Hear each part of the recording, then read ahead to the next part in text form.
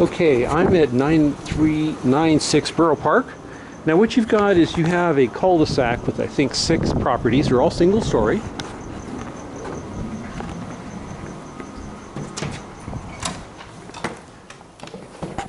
These people had the classic, 5 rooms for $15 cleaners on the rugs, so we're smelling chemicals pretty badly. The rugs will have to be cleaned again. No big deal though. Okay, the garage, full size, 2-car. Now it's a little longer than normal. So the idea is that your car would come to about here, and then you still have room for some storage and stuff.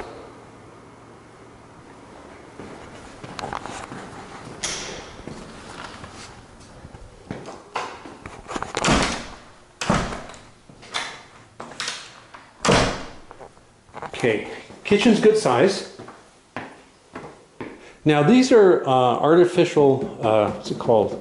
Corian, something close to that.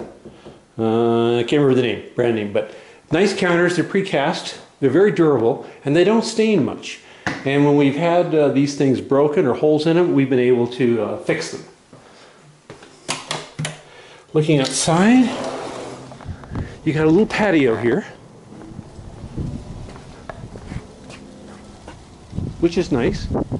Now, you can't really tell, it's too dark, but you basically are sharing this little back area right in here with somebody else. Now, some of them are enclosed, and I'm going to show you one here. Now, this is just one unit. I don't quite know how to decide which way it's going to be. Just sometimes it is and sometimes it isn't.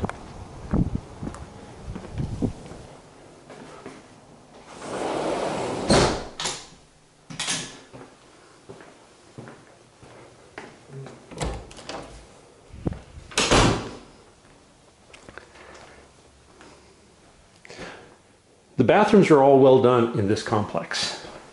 Now, David noticed that there's stains around here.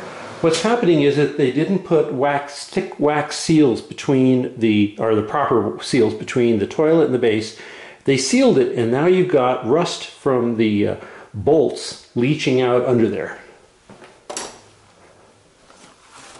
Another good example of the morons at work group. Okay, another nice sized bedroom in here. There's no light up top, so I can't turn one on actually, but it does have a location for mounting a light, which I would do.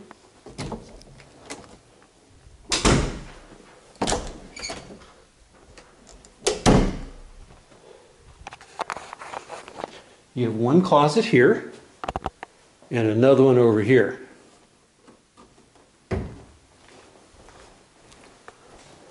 Or as my ex would have said, a hers in hers closet.